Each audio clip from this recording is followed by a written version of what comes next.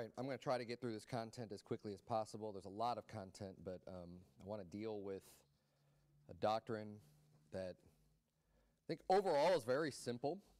Should be very easy to understand, but there's quite a bit of scripture on it, and as we get into this, maybe I'll see how I want to proceed. But the subject matter is we're looking at Romans chapter 13, verse number 1. The title of my sermon is "Subject unto the Higher Powers," being subject unto the higher powers. And one of the things that we see in Scripture is the authority structure that God lays out just in general. There's different realms of authority that God has ordained in various aspects of life. For example, God has ordained that there should be human government on this earth. Okay? It's not God's will that there is anarchy and no rulers whatsoever. God has established His law. He would that we would implement His laws. That's what God would want. If there was a righteous society today that feared God, that chose the Lord as their God, they would implement the laws of God, where God would be viewed as supreme. He's the high king. He would be the ruler, and then we would set up judges of the law and other governors and people that would be at the lower levels of the administration of being able to handle human government. But He has given authority to mankind to be able to execute judgment. And the reason why He has to give that power is because nobody inherently has the right to just, like, for example, take another person's life. God didn't give you that power to just be able to go around and just kill whoever you want, right? You don't have that right. But however, God did institute death penalty on certain crimes. So if people are guilty of particular crimes that God has chosen to be capital crimes, punishment needs to be given. Well, in order for a death penalty to be given, somebody is going to have to take that person's life. Amen. Which you're not allowed to do unless God has already given you that power and authority to do that, right? So things have to be done in order. And that's why when we look at Romans 13, the Bible says there in verse number 1, let every soul be subject unto the higher powers. And this is the higher powers plural, because the powers here, for there is no power but of God, the powers that be ordained of God. Now there are people who will usurp power. There are people who will just try to take power on their own. But the real powers are of God. He's the one who grants the power because He's all-powerful, right? You can't get power from a lower authority. You have to get it from a higher authority. God is the one who gives the powers. The powers that be are ordained of God. But that statement, the powers that be are ordained of God, it doesn't mean perceived powers are ordained of God. Because, like I said, there's people who will usurp authority and just kind of take power on their own or want to act as if they have more power than they should. And especially with human governments, this is pretty obvious. You see throughout history dictatorships where they cross the line or the bounds of what God is giving them authority to do. You know, when they carry out mass executions and things like that, they're operating outside of the bounds of their God-given authority. And I would say this, when they just start going after every little thing that you do, they're operating outside of the bounds of the God-given power and authority that He's given, because the Bible tells us here what it was instituted for to begin with and what authority they have. Let's keep reading. Verse number 2, whosoever therefore resisteth the power, resisteth the ordinance of God, and they that resist shall receive to themselves damnation. And you know, this is kind of I don't want to say it's a deep subject, but it is nuanced, and I want to try to cover that nuance as best as possible, because on the one hand side, and we're going to look at both sides here, on one hand side, we see here, God is very strict in the sense of saying, look, I've ordained these powers. You better obey these powers. You don't resist these powers, because if you resist these powers, you're resisting God, which is exactly what he's saying there in verse number 2. And when God has set down authority, he expects that authority to be respected and for people to come in compliance with that authority. He says, okay, I have given authority for governments to govern the land. I've given authority for churches to run in the house of God the way that he dictates it ought to be, and he's also given authority within family units. There's a structure within the family of authority that God gives. And all of those powers must be recognized. Hey, God is giving this power. Why is that important? Because so that people don't just think that they can do whatever they want, because who are you? Right? The wife can't go to the husband, well, I don't care what you say, because who are you? Well, God gave your husband authority. Any random person within underneath the authority of a government can't just say, well, I'm going to do whatever I want. I can go steal. I can do that. And who are you? You're just another person. I don't care what you think. I don't care what you do. No, you do have to respect that authority because God put them into place.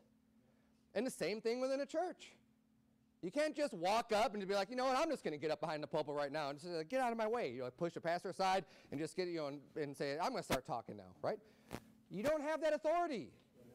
It doesn't grant it because God has designed and given us the bounds and the realms in these different areas of authority and has given an authority structure.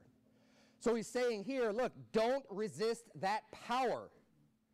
Because if you resist the power, then you're going to bring damnation to yourself.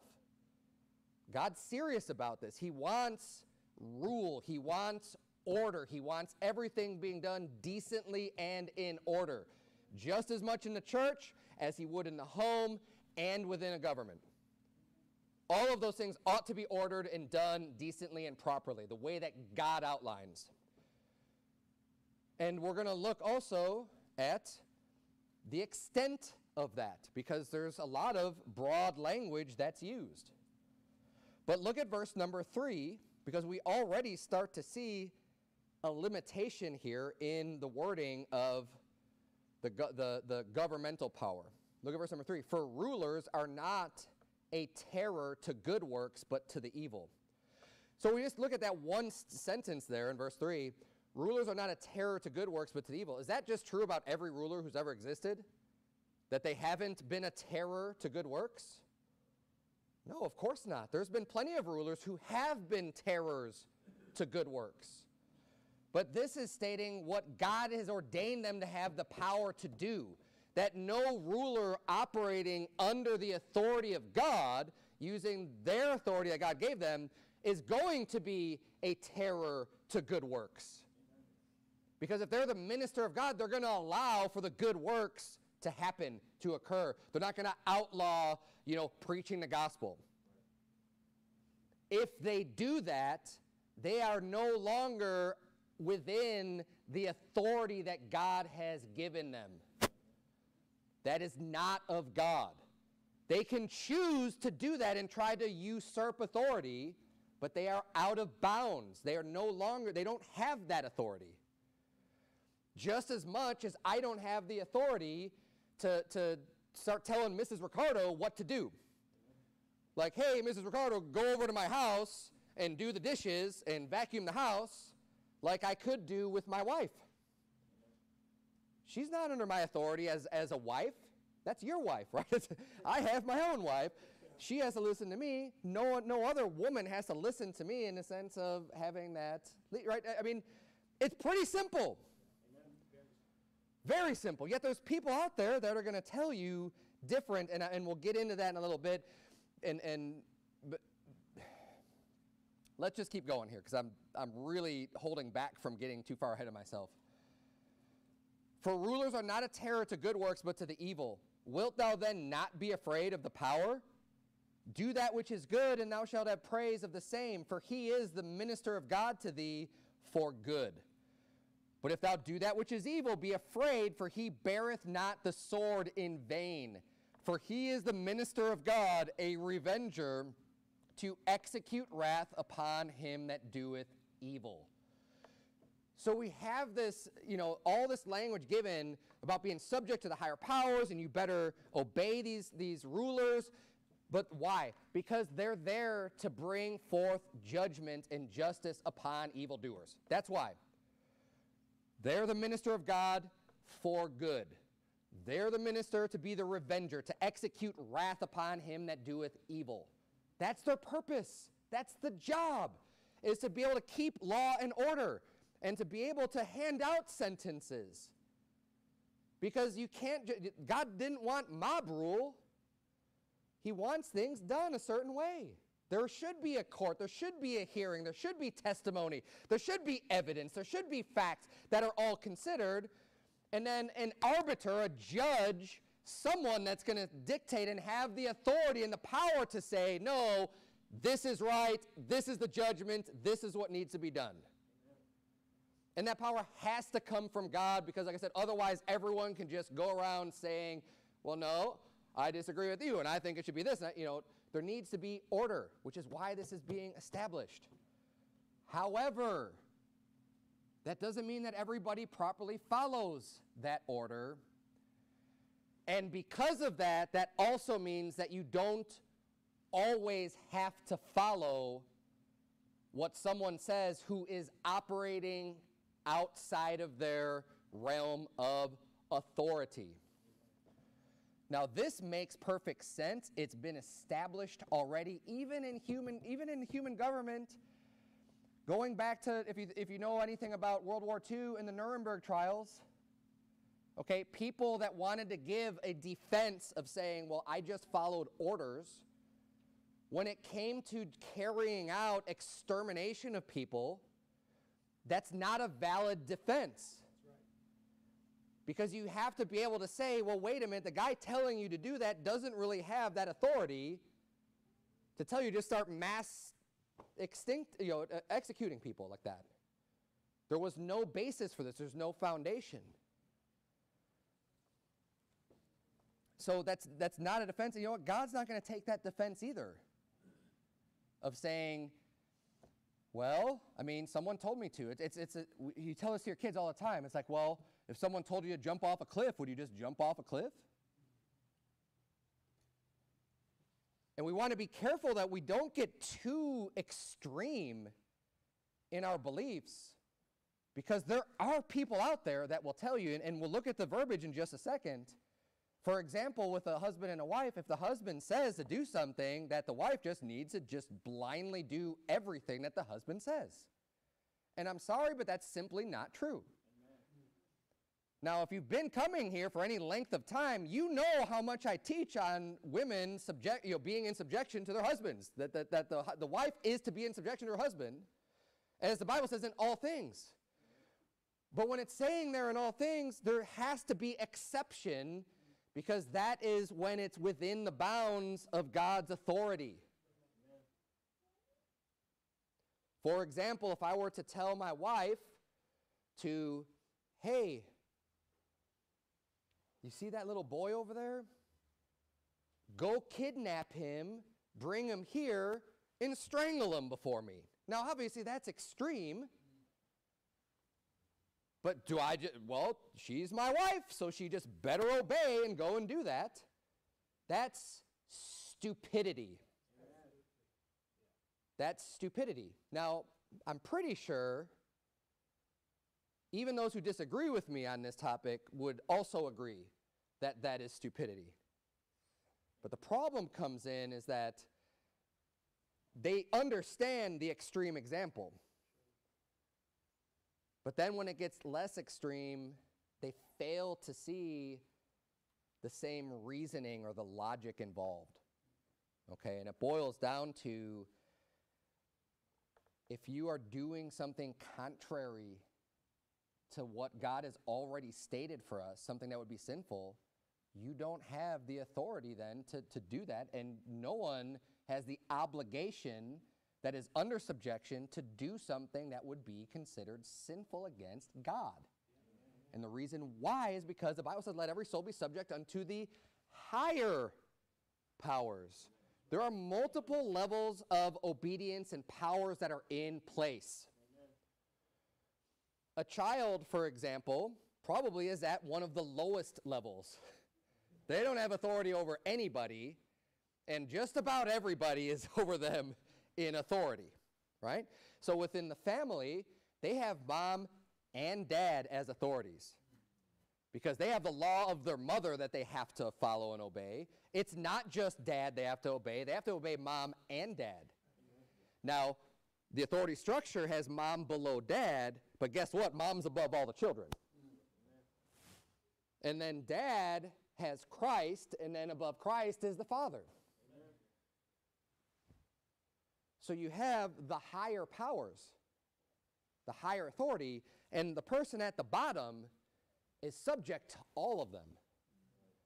But if there is any discrepancy, anything in conflict, anything in contradiction, you resort to the higher power as having the final say-so in any matter, in every matter.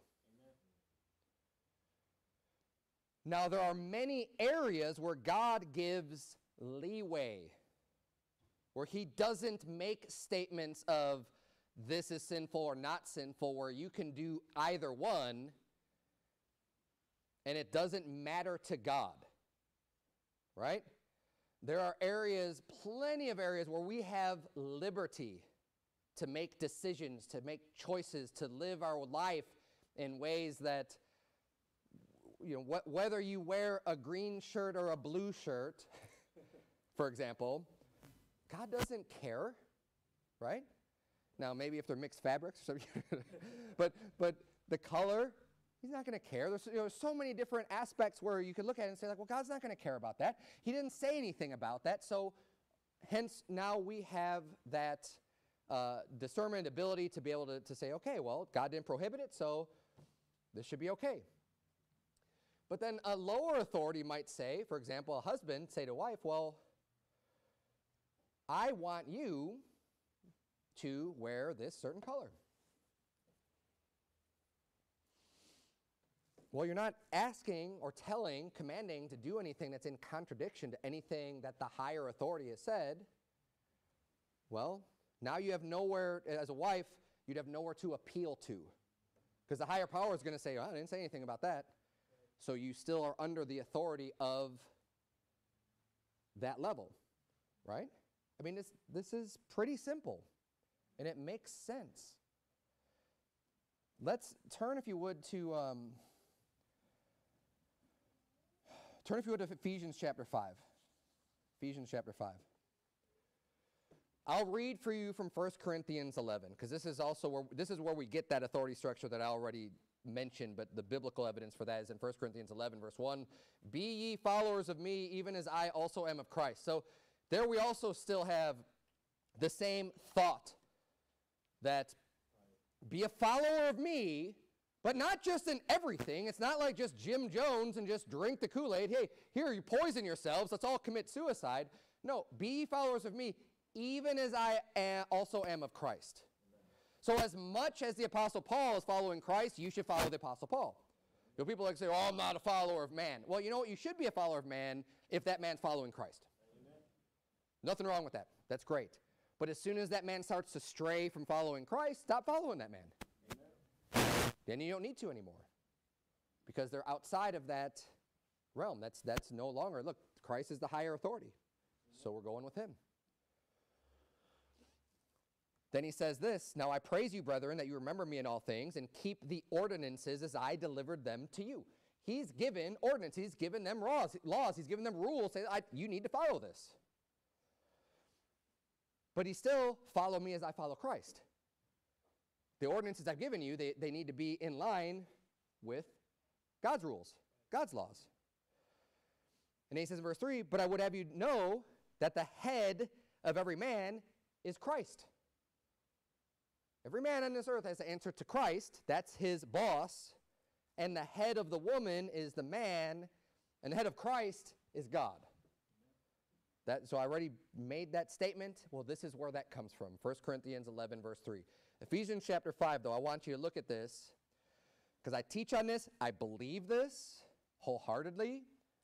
But we need to look at the wording very carefully, because this is where some people just lose their mind. Ephesians chapter 5, verse 22. Wives, submit yourselves unto your own husbands as unto the Lord. Amen. Amen. This is teaching a general statement here. General rule, right?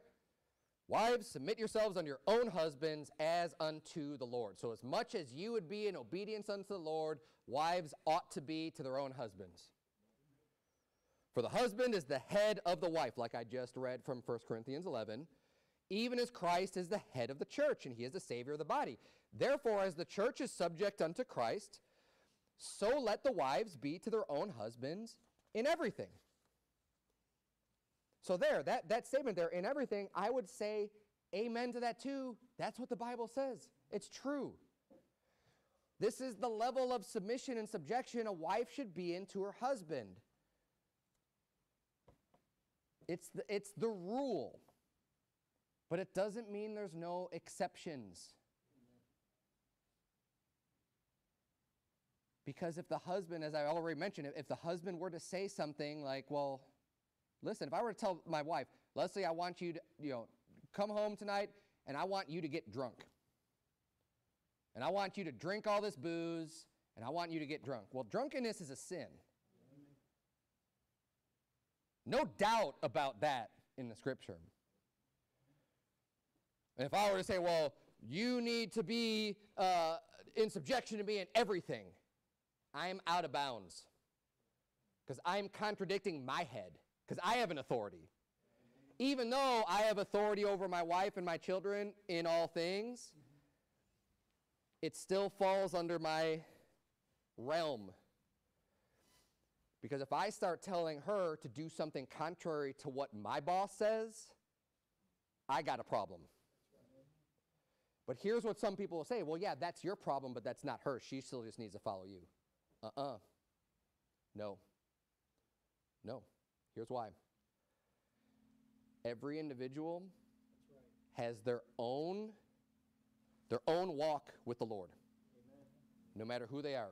Children, women, wives, husbands, we all have a personal walk in this life. And there are powers, yes, there's rules, there's laws telling us who's supposed to be in subjection to who and everything else, but everybody has the choice at the end of the day of what they're going to do. And you alone are held responsible. Well, not necessarily you alone. Let me say this again. Rephrase that. You are responsible for what you do. Now, other people may also be held responsible, in addition to you, for leading you down the wrong path. So if I were to lead my wife astray, I'm responsible for her, but she's also responsible for her. Right? You can have more than one person guilty, but the person doing the wrong will always be found guilty. You have to have within your own understanding, your own, the ability to say, okay, yeah, that's sinful, that's wrong. Here's where people freak out about it, though, especially those that don't like what I'm saying right now. Well, but then you'll have wives that they're just going to be disobedient to their husbands because they're just going to think, well, I think this is not a sin, or I think this is a sin to do this, and but that doesn't happen. First of all, if you're a good husband, that doesn't happen. Anyways, it's the same argument that people make and say, well, if you tell people that, they could never lose their salvation, then they're just going to go and party and do all kinds of sin and just do whatever they want because they're going to heaven anyways, right? How many people have heard that argument before? Of course, right? People to say that, and they don't even know what they're talking about. Because they hear about people that say they're Christians and live these wicked lifestyles, and most of those people aren't even saved anyways. They just hear this stuff, and they don't like what they hear because there's still an element of pride of thinking, well, I'm better than them, so they shouldn't go to heaven, but I should. But making that argument doesn't make it any, I've had people tell me, you shouldn't, you may be right about that, but you shouldn't go telling people that. No, but it's the truth. When should I cover the truth? Look, if this is true, then I'm going to teach it, and I'm going to preach it, and I'm going to let the whole world know this is the truth. Amen.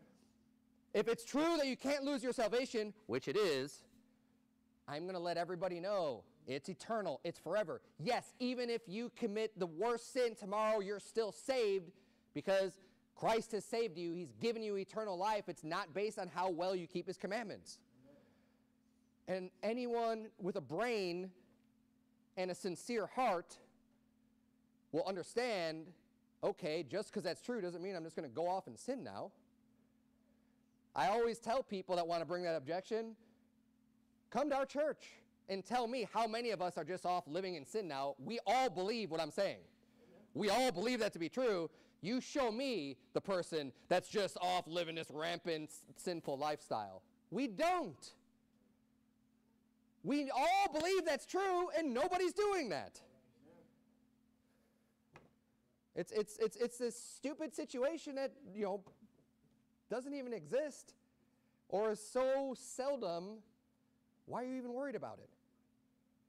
It's the same thing if I'm going to say, well, wife or children, hey, if your mom and dad or if your husband tells you to do something that's overtly sinful, that's in direct contradiction to the Word of God, you don't have to obey. Well, now then they're going to be just claiming everything. Look, no, they won't. No, they won't. If they care enough about the Bible anyways, they're not going to be doing that. And if they are going to be doing that for everything, me saying that isn't going to be the cause for them just doing that for everything. I'll tell you that right now. Because you got some big problems at home if your wife is just going to be saying, yeah, well, Pastor Berzins said I can just disobey you. No. It makes no sense. So just because the Bible says here, so let the wives be their own husbands, everything. Yes, in everything, but it's everything under your scope of authority. Everything that's in compliance, that is not contradictory to what God has already told us. Now, if it's not in conflict, you obey your head, you obey your boss. If there's no conflict there, absolutely. Even if you don't agree with it, even if you don't understand it. And I'll give you some examples here. So even if it's a false doctrine, so let's take head coverings as an example. Let's say you have a husband that says, if I tell my wife, Leslie, the Bible says that it's a shame for you to pray with your head uncovered. So you're going to start wearing a bonnet every time we go to church and when you pray. And when we eat at dinner, you're going to put the bonnet on because we're praying to God. Okay. I would be completely wrong. I would have a total misunderstanding of Scripture. I shouldn't be telling her to do that. But if she were to be wearing a bonnet and praying, is she in sin against God? No. I'm wrong. She could be right in saying, but that's not what it means. Look, it says it's talking about your hair. Doesn't matter. She's, I'm still in the authority. And I'm not telling her to do something that is causing her to sin. So she ought to obey. So when the Bible says, obey your husbands in everything, that would be an example of that. No conflict. Or if I say, even if I want to be the micromanager, which I'm not, saying, you know what, I don't like you doing laundry on Tuesdays. I want you doing it on Wednesdays. And here's going to be your schedule. And I want you to, she should obey. Yeah. There's nothing in Scripture that says it's sinful to do things that way. Hey, that's the authority that God has given to husbands. This is why it says in everything. Okay, now I don't think that's the best way to lead. I don't think being the micromanager and detailing every single aspect of how you do things at home or whatever is appropriate. I think there's way better ways. But when we're looking at just the authority, the power aspect of it, God has granted that authority. Same thing with children. Colossians chapter 3, verse 20 says, children, obey your parents in all things. And it says parents, not just mom or not just dad, both, mom and dad. Obey your parents in all things, for this is well-pleasing unto the Lord. Fathers, provoke not your children to anger, lest they be discouraged. But then look at verse 22. Servants, obey in all things your masters according to the flesh. Now that also says in all things. So a servant and a master is like an employee and a boss. Don't you think there's some limit to that? I mean, if we're just going to use some common sense. See, when God gave us the Bible, he also had the understanding that he knows he gave us brains. Right? And when I say this, I hesitate because we want to be careful that we're not just super brainwashed by the world, where we would get to the point of like mocking things that are in the Bible. Oh, that's ridiculous. It's not ridiculous, but we do have to use some level of reasoning and understanding when we read the Word of God, because all the words have meaning. We have to be able to discern what those words mean. And when we're looking at things that say, hey, servants, obey in all things your master according to the flesh, I'm sorry, but if my boss tells me I have to lie to a customer to sell them something, I'm not going to do it. Amen.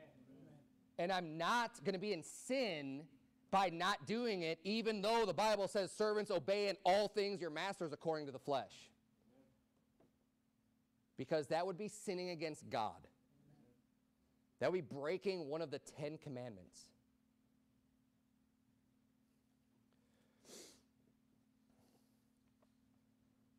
All of these say very strong language. Obey your parents in all things. Servants, obey in all things. Wives, be in subjection in all things. It has to be understood that you can't contradict the Lord. The Bible says, and I have to go out of order now with a lot of my notes, and don't worry about this. I have 9 pages of notes, and we're not doing them all. I'll tell you that right now. Okay, don't worry.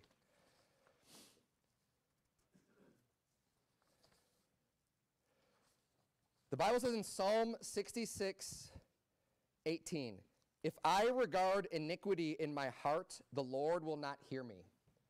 That's an individual. If I'm regarding iniquity in my heart, the Lord will not hear me. We all are responsible. Hey, just like we all are going to stand before Christ at the judgment seat of Christ to receive of the things that were done in our bodies, whether good or bad. Right? Does that say only the men are, or only the husbands are, or only the father? No, everyone will. Husbands and wives. You can't just defer to, well, my authority said this.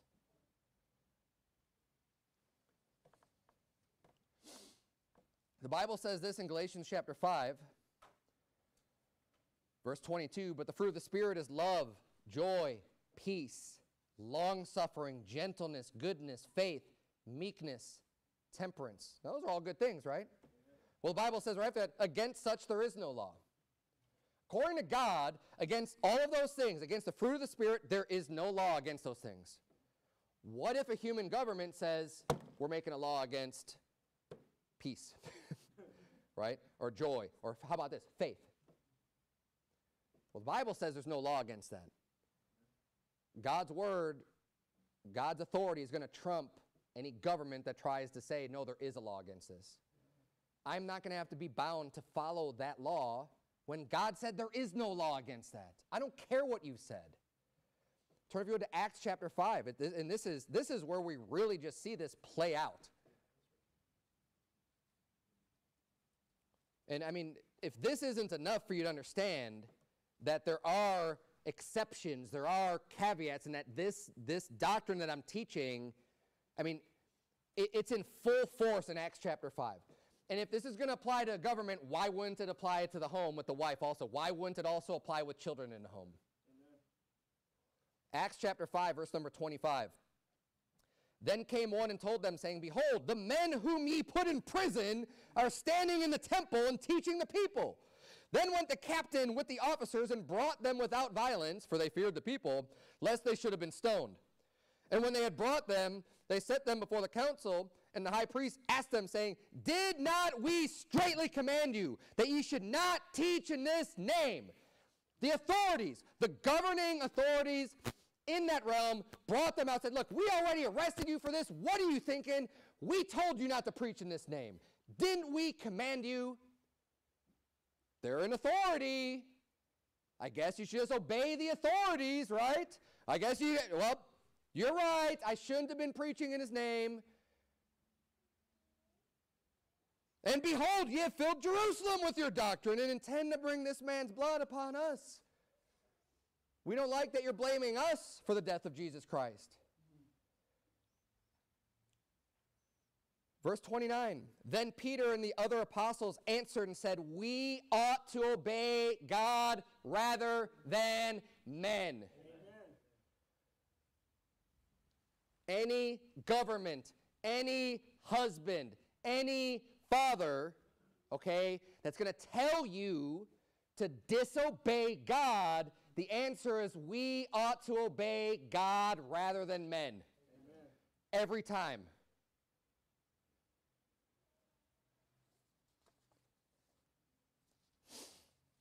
That is a truth.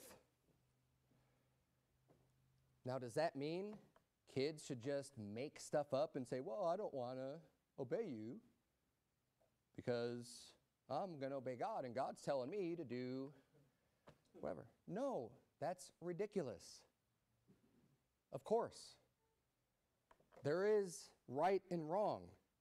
And this is why I don't normally go into this much in depth on the exception. Right? Because it's more important to be teaching the rule. The rule is, look, kids, obey your parents. Look, wives, be in subjection to your husband. Look, everybody, be in subjection to the powers that be. I mean, these are all the rules, and this is what is normally going to be hammered regularly over and over and over and over again. But let's not get extreme and take things too far in our understanding of all of this stuff.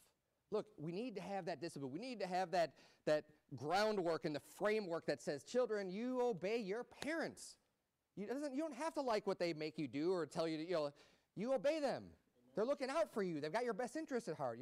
Wives, obey your husbands. It's just God gave them that authority. But there is an exception. There is.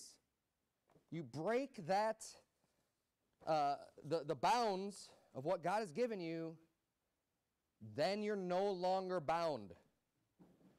Verse 30, the Bible says, the God of our fathers raised up Jesus, whom ye slew and hanged on a tree. So the very thing that they're worried about is like, they're willing to say that right to him. Him hath God exalted with his right hand to be a prince and a savior, for to give repentance to Israel and forgiveness of sins.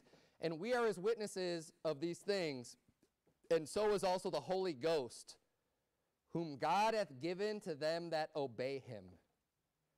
So even further, if someone's telling you to disobey God, you know who God gives the Holy Ghost to? Those that obey him. Amen. This isn't the indwelling of the Holy Spirit. This is the power of the Holy Ghost on you.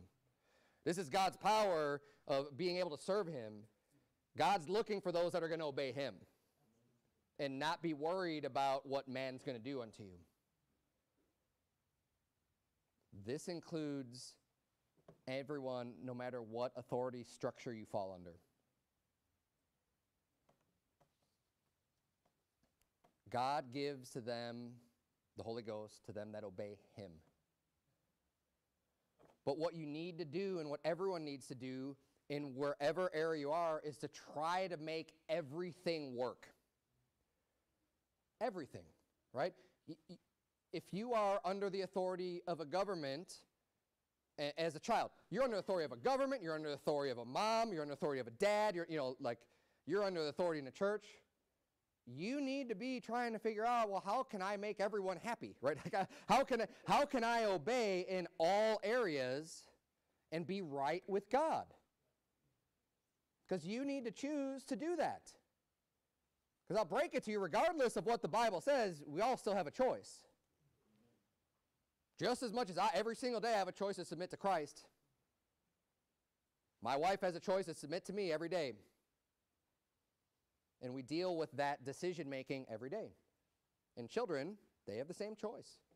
So we're going to choose whether or not we're going to obey every day. It's not just automatic, but we ought to respect those powers. And we ought to do everything as much as possible righteously. So my wife ought to be thinking about, if I tell her to do something that's sinful, well, how can I still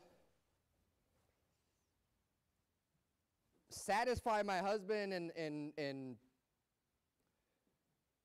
be able to comply or be in subjection to what he's wanting, but not be sinful, right? And a good example is like Daniel. Okay, Daniel was a child. He was taken into captivity, right? He was brought in, and he was commanded that he was going to need to eat of the king's meat and his drink.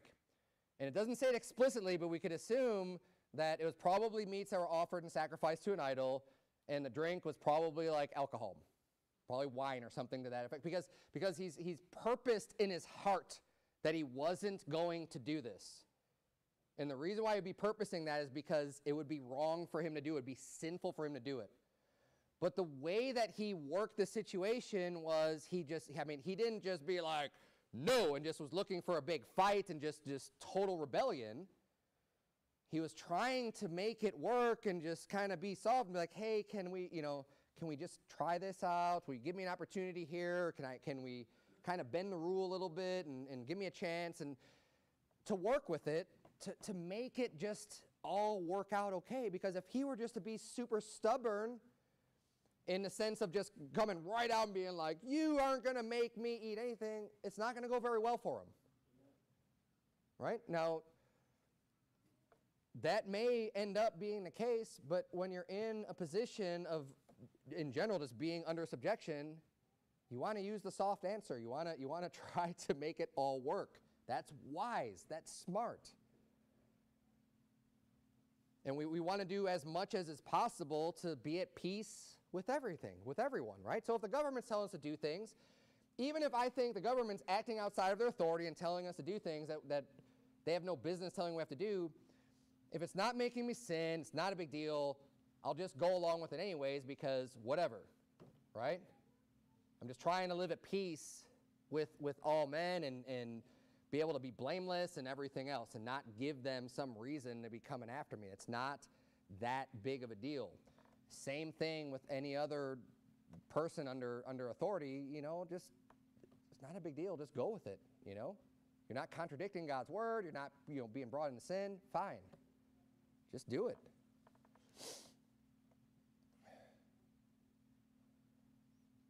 Even the apostle, and this proves my point here too, that God does hold people responsible even if they are given authority. Like it's showing that they're wrong. So in Acts chapter 9,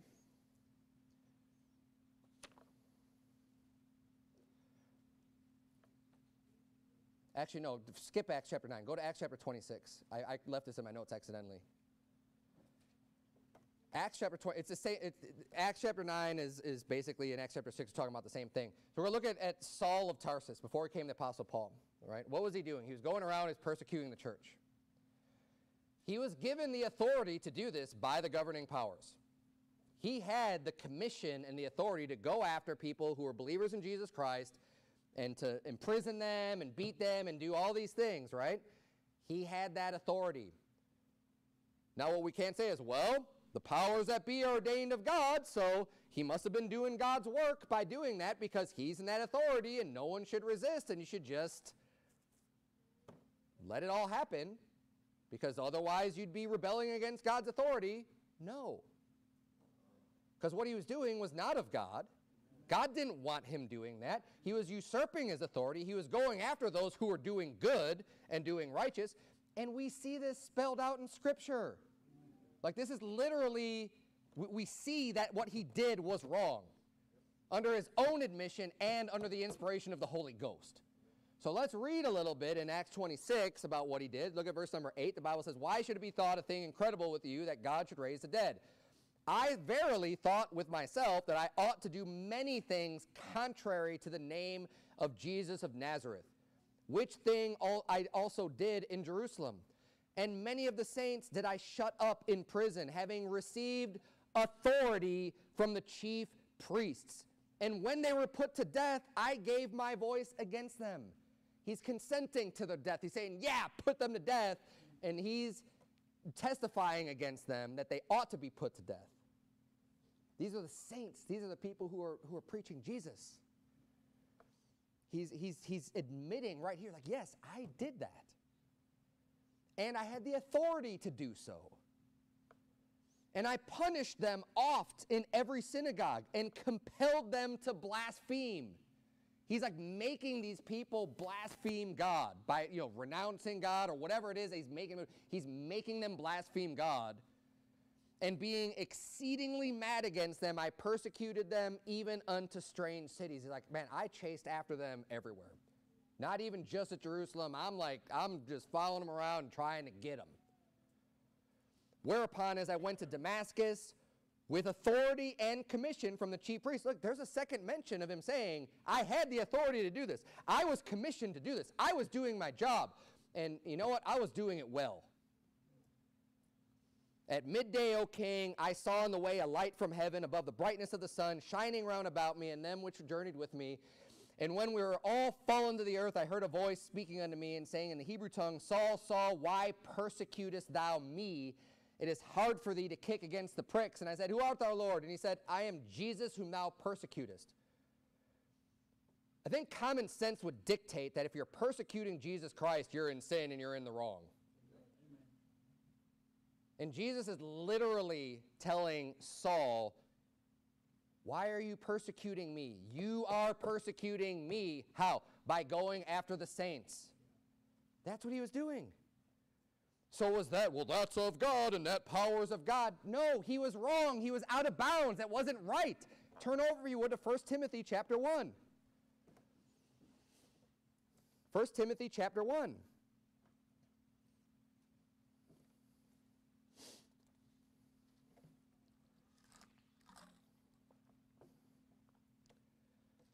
Verse number 12. 1 Timothy 1:12. The Bible says, and I thank Christ Jesus our Lord, who hath enabled me, for that he counted me faithful, putting me into the ministry, who was before a blasphemer, and a persecutor, and injurious. So he's talking about, this is what I was before, this type of sinner. Blasphemy, that's a sin. Persecutor, injurious. But I obtained mercy, which means God was holding him responsible. In order to extend mercy, that means you are guilty, right? He was guilty of these things before God. It doesn't matter that he had the authority of the government, according to Romans 13. No, he didn't. He went outside of the bounds of his authority. It's not legitimate. And the disciples, like in Acts chapter 5, had every right in God's eyes to disobey that authority of the high priests and the chief priests and all these other people. Disobey that authority because it's against God. That goes across every scope, every realm of authority. The same concept, that same principle. Is it an exception? Yes. But it's one you can't overlook, and don't get too extreme in your doctrine. So he said, let's just keep reading here. He says, I did it ignorant and unbelief, so he obtained mercy. And the grace of our Lord was exceeding abundant with faith and love, which is in Christ Jesus. Verse 15. This is a faithful saying and worthy of all acceptation, that Christ Jesus came into the world to save sinners, of whom I am chief. He's saying, I'm like the biggest sinner. And the reason why is because of what he already mentioned. I was a blasphemer. I was a persecutor. I mean, I was going after the church. I was, consenting to people dying for the cause of Christ. Like, he's saying, like, it doesn't get much worse than that. But God still showed me grace. And he says in verse 16, howbeit for this cause I obtained mercy, that in me first Jesus Christ might show forth all long suffering for a pattern to them which should hereafter believe on him to life everlasting. So he's saying, I'm now being used as an example of how long suffering and merciful the Lord really is.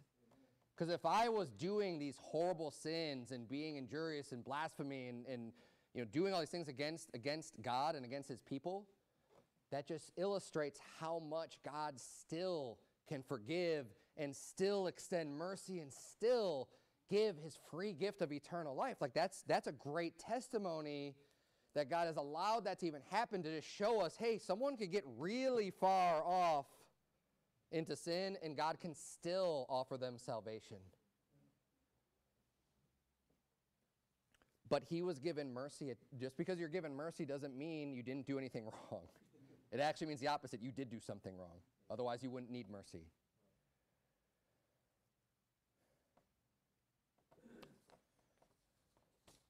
Examples Just want to cover a couple examples. I already have too many here. Got a little bit of time left. We see examples of people doing things in Scripture. Now, when you see examples and we look at things that people do, first of all, it doesn't depending on how it's written and what the Bible says, it doesn't mean that they were right. First of all, right? Like, if the Bible doesn't tell you who was right in a situation specifically, you can't always determine that what a person did was right, because the Bible records all kinds of things that people do that are sinful. It's the argument that some people like to use about trying to justify having multiple wives. They'll say, well, Abraham had multiple wives. David had multiple wives. Yeah, and they were in sin. I mean, literally, especially King David, the Bible literally says that the king should not multiply wives unto himself. I mean, that's what it says.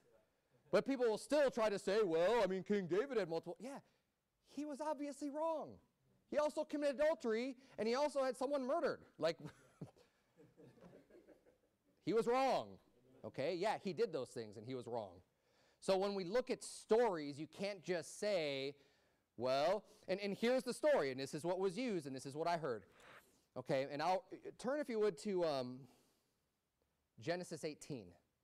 I'm going to read from 1 Peter chapter 3, and the example that's given is Sarah. Sarah is used in 1 Peter chapter 3 as being a godly wife, as someone who is in subjection to her husband, and she's being praised as being this model wife, right? Someone that we could look to. Similarly, like Abraham was a model father and head of his household and everything else. And amen, they are good examples. But just because they're being touted as good examples doesn't mean that they both didn't sin and that their sins weren't recorded in Scripture. So you can't just say, well, since they're the good example, everything they did was right. No. David is a man after God's own heart. But it doesn't mean everything he did was after God's own heart. Right? I mean, let's use some sense. I'll read, you're turning to Genesis 18, I'll read from 1 Peter chapter 3 for you. The Bible says in verse number 1, likewise, ye wives, be in subjection to your own husbands. Amen. That if any obey not the word, they also may without the word be won by the conversation of the wives, while they behold your chaste conversation coupled with fear. Whose adorning, let it not be that outward adorning of plaiting the hair and of wearing of gold or putting on of apparel, but let it be the hidden man of the heart, in that which is not corruptible, even the ornament of a meek and quiet spirit, which is in the sight of God of great price. He's explaining how wives, like even if your husband needs to be won over, look, you do it by just being a really godly wife. That's how you do it. You're going to win your husband. If your husband's not right with God, he's not right in his leadership, he's not right in whatever, just be a really godly wife. Let him see how a godly wife acts and how they should be, and you could win him over. That's what it's saying there. It's not complicated, right? And it's also telling us these godly attributes in women. And then it gives us the example of Sarah. Verse 5 says, for after this manner in the old time, the holy women also, who trusted in God, adorned themselves, being in subjection unto their own husbands. Even as Sarah obeyed Abraham, calling him Lord, whose daughters ye are, as long as ye do well, and are not afraid with any amazement. Now, specifically here, when Sarah is being referenced as someone who was a good wife, it says that even Sarah was in subjection to her own husband, calling him Lord. Well, the reference is in Genesis 18 of when Sarah called him Lord. We actually see that. This one place in Scripture is the literal reference that we have that's going to tell us when did Sarah call Abraham Lord. Genesis 18, look at verse number 9. The Bible says, and they said unto him, where is Sarah thy wife? And this is when the angels came and Jesus Christ was there right before they went down and destroyed Sodom. Right? Genesis 19 is the hellfire brimstone coming down on Sodom and Gomorrah. Genesis 18, Abraham meets up with them, right? And they said unto him, where is Sarah thy wife? And he said, behold, in the tent. And he said, I will certainly return unto thee according to the time of life. And lo, Sarah thy wife shall have a son. And Sarah heard it in the tent door, which was behind him. Now Abraham and Sarah were old and well stricken in age, and it ceased to be with Sarah after the manner of women. So these guys are talking to Abraham. Sarah's kind of hanging out in the back by the door, and she hears that that they're prophesying that she's gonna have a child, and they're already old. Like she's past her birth-giving years, right? She's post-menopausal. Okay, her body's not responding that way anymore to have children. But when she hears this, it says in verse 12, therefore Sarah laughed within herself, saying, after I am waxed old, shall I have pleasure, my Lord being old also. Like, we're both old, so she kind of thinks it's fun, kind of laughs, going like, how am I going to have a kid? Right? How can I have a child? We're both old, and it's kind of a funny thought, right? Thinking like, we're both already old. How am I going to have a child and things like that?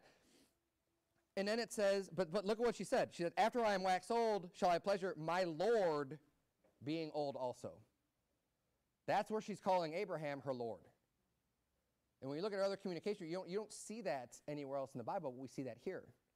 And this is her within her own heart. We can see how even in her own heart, she's respecting her husband. She's not saying this out loud to him, but that's how she's viewing him. My Lord, right? My boss, she loves him, and she is a great example of a wife. She is someone who's submissive. This is good. She's a godly woman. But this is the example where she says that, and then it says in verse number 14, is anything too hard for the Lord? Or excuse me, verse number 13, I skipped over that. And the Lord said unto Abraham, wherefore did Sarah laugh, saying, shall I of a surety bear a child which am old? So now he's asking Abraham, like, why did your wife laugh at that? Is anything too hard for the Lord? At the time appointed, I will return unto thee according to the time of life, and Sarah shall have a son. So what's kind of interesting here is that, like, she's getting rebuked for that. Even in her example of being godly, it's like, well, hey, why are you laughing? Is anything too hard for the Lord? Doesn't matter how old you are. Hey, like, God said he's going to do it. It's going to happen. You're going to have a son. Then Sarah denied, saying, I laughed not, for she was afraid. She didn't know what to do. She was like, whoa, like, I didn't even say anything, right? Because it was in her heart. And she's like, I didn't laugh, right? Trying to cover it up a little bit. And he said, nay, but thou didst laugh. Right? This is the Lord, right? You can't hide anything from God. But even in this example, she's not perfect, right? And we're not condemning her, but she's not perfect. We see this example. But this reference that's being referenced in 1 Peter chapter 3 is not Genesis chapter 20. Look at Genesis chapter 20, which is where Abraham, one of the examples, because there's a couple of them, where Abraham is asking her to lie and tell people, you're my sister, and don't tell them you're my wife. Right? And this is one of the examples that was brought to me saying, well, she should have lied, and it was right for her to do so, and if she would have disobeyed, then that would have been sin to her by disobeying, because she should just obey her husband like he told her to. Now, I'll be honest with you, this is one of those, it could be one of those sticky areas in this regard that we see on a couple of occasions where people have lied in order to save life, right? For example, the spies that went in to spy out Jericho, they were, the woman that hid them sent the people out another way and hid them by lying, saying, oh yeah, I don't know where those guys, they went that way, right? And she was being praised for doing so, for keeping them from being killed, right? So you have this, again, another exception where under the threat of like losing your life, if you could save someone by being dishonest and saying, yeah, that person's not here and you're hiding them, God's going to be okay with that because you're saving life. But again, we don't say that, oh, how could you dare say that? Now people are just going to start lying. Like, no. This is like such an extreme example, right?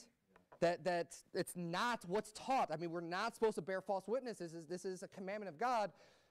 But it's the spirit of the law just as much as it's taught by, keeping the Sabbath day. Having this extreme view, which was the Pharisaical view of, hey, if you heal on the Sabbath day, you're working, therefore you're breaking the Sabbath, and when Jesus was healing. And they didn't understand, look, that, are you not supposed to work on the Sabbath day? Absolutely. Right? That was the law. But healing wasn't wrong just as much as doing a circumcision wasn't wrong, right? In a sense, you're still working when you're performing a circumcision, but it's because you're trying to obey all the commands of God. The 8th day occasionally will fall on a Saturday. So you got to do that. And that's what Jesus was explaining. Like, look, don't, look at the spirit of the law, what's given. He's like, all of you guys are hypocrites anyways, because if your ox or your ass falls into a ditch on the Sabbath day, you're going to help them out. You're not just going to let them die because you don't want your animal just to be killed and destroyed. And he's even, and you wouldn't be wrong in doing so by helping them out. So how much more is a person who's in need of healing? Of course you could heal them. And this would be a similar example of like, look, this person's going to be put to death. Okay? It's an extreme example. So yeah, if you tell the guys, yeah, they're not here because you're covering from them so that you could save their lives and they're righteous guys, and it's not like there's some murderers or something. It's like, yeah, that example, that specific scenario will be okay. So, and I don't want to dwell too long on this, but if you were to say, well, this is like that, whatever, right? I'm not going to nitpick over that. I still think it's not right, and I think that we see this also explained in this passage. In Genesis chapter 20, and I'm already gone longer than I wanted to. It's the story of Abraham, Sarah, and then Abimelech, King Abimelech, okay? The first time this happened is with the king of Egypt, and now it's with this Abimelech, and, he takes an interest in her and calls her to him, and she's, at his house, and he's, he comes to find out that she's actually married to Abraham because she said, no, he's his sister, right? And God is plaguing him and talks to him in a dream and is like, don't touch that woman because she's someone, God's like sticking up for Abraham, which shows how much God has Abraham's back, right? Abraham here is in the wrong in lying because he shouldn't have been fearing what man can do when he's doing the work of the Lord. Like, God's telling you to go do this. So there was no legitimate threat to his life here. He was worried for nothing. That's right. Amen. And Sarah is going along with what he said, and she's continuing this as well. God has to step in and be like, look, no, this isn't going to happen. And then let's start reading here in verse number 10. The Bible says, and Abimelech said unto Abraham, what sawest thou that thou hast done this thing? Like, why did you do this? What is it that even gave you the idea that anything was going to happen? Verse 11, and Abraham said, because I thought, surely the fear of God is not in this place, and they will slay me for my wife's sake. Because his wife was real beautiful, so he's thinking, like, they're going to take my wife and kill me.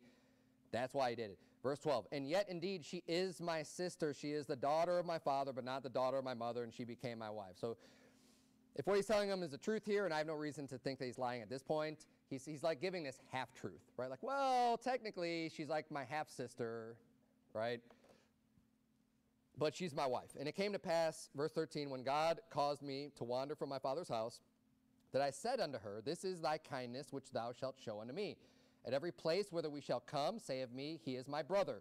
And Abimelech took sheep and oxen and men servants and women servants and gave them unto Abraham and restored him Sarah's wife. So now Abimelech's just blessing him because, he's already freaked out. God appeared to him in a dream and everything. He's just like, here, take this stuff and go, right?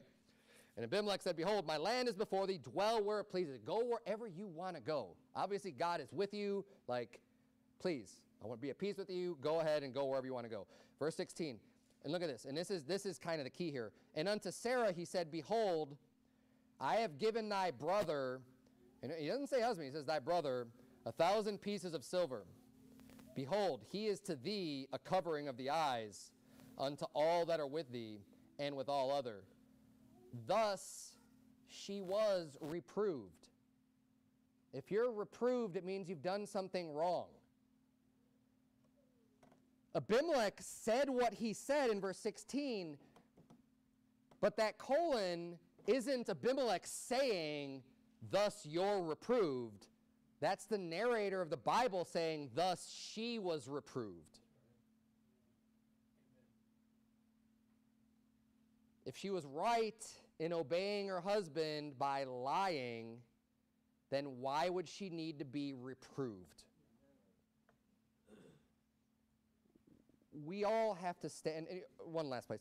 We all have to stand before God. Every one of us.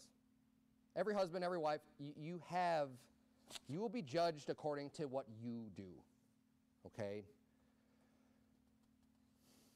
Yeah, there's the example of Jacob lying to his father, right, and stealing the blessing from Esau. Was he right in doing that? No. How do we see him reaping what he's sown later? Well, because now he keeps on getting lied to. He keeps getting his wages changed. He gets the wrong woman that he wanted to marry. He gets Leah instead of Rachel. All these different things happen. He was deceitful, so now people are being deceitful to him. It plays itself out. It wasn't right for him to do that, to lie to his own father. Even though his mom said, now look, aren't we supposed to obey our mother and our father? Well, mom said, go lie to dad and let your curse be upon me. And he followed and went along with it. And he's going, well, wait a minute, he's not that dumb. But he knows that I'm not Harry, and they concoct his plan. But he goes along with it. He should have said no. Why? Because you don't have to steal those blessings. If God's going to bless you, he'll bless you. He doesn't need your father to bless you. It's not like that's the only way he could have been blessed. No, if you would have done righteously, then God would have blessed you. Then you probably wouldn't have had to deal with all the other hardships that you had to deal with in your life. You brought that on yourself. God would have blessed you anyway. He actually would have blessed you probably more by standing up and doing the right thing and saying, no, I'm not going to do that because I'm not going to be deceitful. I'm not going to go and be part of this scheme. That's what he should have done. Acts chapter 5, we have one more example here of a husband and wife, right, where they conspire together. The husband saying, okay, here's what we're going to do. And we see what happens with Ananias and Sapphira. Verse number 1, Acts chapter 5. But a certain man named Ananias with Sapphira his wife sold a possession. They had something that they owned and kept back part of the price, his wife also being privy to it, and brought a certain part and laid it at the apostles' feet. So what they're doing is they sell this possession, this property or whatever. They sell what they own, and then they decide, you know what, hey, let's keep some of this for ourselves, right? And then we're going to bring the rest and donate that. Now, there's nothing wrong if they wanted to keep some of the sale for themselves, except they lied and said, this is what we sold it for. So as if they're giving it all to God. But they didn't. They kept back some of it. Now, they could have just been honest and said, yeah, we decided to keep some of this for ourselves because we got something else we want to do, but here you go. We're gonna bless the church with this. Could have done that. Wouldn't have been an issue. Wouldn't have been a problem. But no, instead, they wanted the limelight. They wanted to be seen of men. This is all going to God. Well, we see what happens here. Verse 3, but Peter said, Ananias, why hath Satan filled thine heart to lie to the Holy Ghost and to keep back part of the price of the land? Whiles it remained, was it not thine own? And after it was sold, was it not in thine own power? Why hast thou conceived this thing in thine heart? Thou hast not lied unto men, but unto God. And Ananias, hearing these words, fell down and gave up the ghost, and great fear came on all them that heard these things. So he died. This is like God killing him. Okay, Peter didn't kill him. He just confronted him. It's like, why are you doing this? And he just fell down dead. And the young men arose, wound him up, and carried him out and buried him. Verse 7. And it was about the space of 3 hours after when his wife, not knowing what was done, came in. She doesn't realize that her husband died. She just comes in much later, 3 hours later. And Peter answered unto her, tell me whether ye sold the land for so much. So he's just directly asking her, so is this what you sold the land for? The amount that they brought. And she said, yea, for so much. So what'd she do? She lied. Then Peter said unto her, how is it that ye have agreed together to tempt the Spirit of the Lord? Behold, the feet of them which have buried thy husband are at the door, and shall carry thee out. Guess what? She's also held responsible. It's not just the husband who made the bad decision in the house and said, okay, here's what we're going to do, and you need to tell him this, and well, she kept that. She kept the lie, and then what happened? She's held responsible too. You're held responsible for your own actions. Sometimes more people are held responsible. You see Adam and Eve and the serpent, right? They go down the line going, Adam's like, well, the woman that you gave me, she gave this to me and I ate it. And then the woman's going, well, that serpent over there that you created that says free reign here in the garden, he tricked me and then I did it, but what does God do?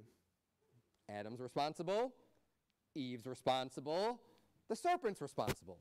All of them are. All of them were involved. All of them are held responsible. That's the way it works, okay? I don't care who the authority is in your life. If they're telling you to contradict the Word of God and to sin, they are wrong. Amen. And you have no obligation to obey. Zero. In fact, it'll be a sin to you if you do obey.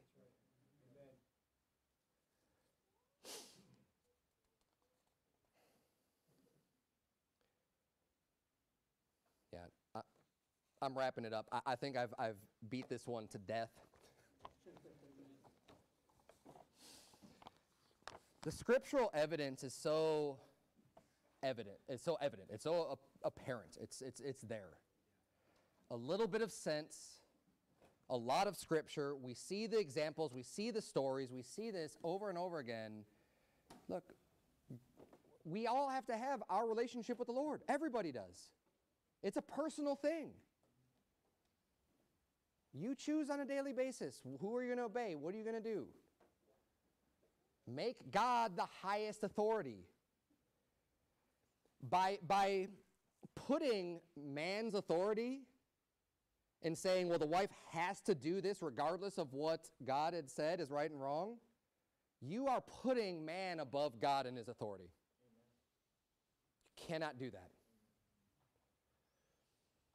I was trying to express the same thought process, and I said, I gave this example of me being at work. I have employees that work for me, and I work for a boss as well. I'm in the middle. If I tell my employees to do something that's bad for the company, they have an obligation not to do what I say because the company is above me. My boss is above me. He has more authority and more power than I do. And if I'm telling them to do something in direct contradiction with what they're saying at the top, I'm wrong. And I don't have that authority. I don't have that power.